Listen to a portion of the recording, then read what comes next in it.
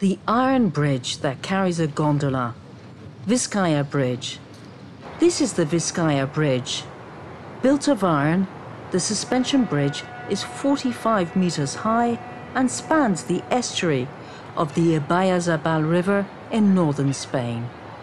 This is Alberto de Palacio, the man who designed the bridge that straddles the mouth of the river flowing into the Bay of Biscay. Palacio studied with Gustave Eiffel, and he used the techniques he learnt to build a lightweight structure. Traditional metal technology combined with the latest techniques from the 19th century were used to build the bridge. A large gondola hanging from this suspension bridge moves back and forth between the riverbanks all day long.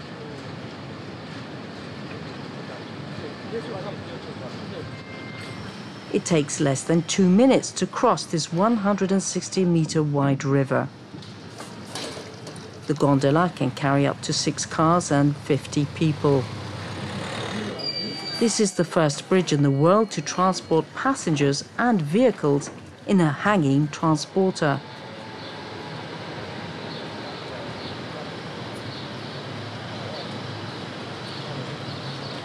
Construction was started in 1890 and was completed in 1893.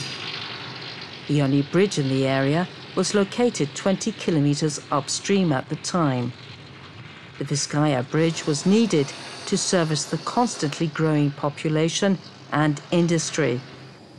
The area was a major iron production center. The Vizcaya Bridge has undergone a number of renovations since it was built.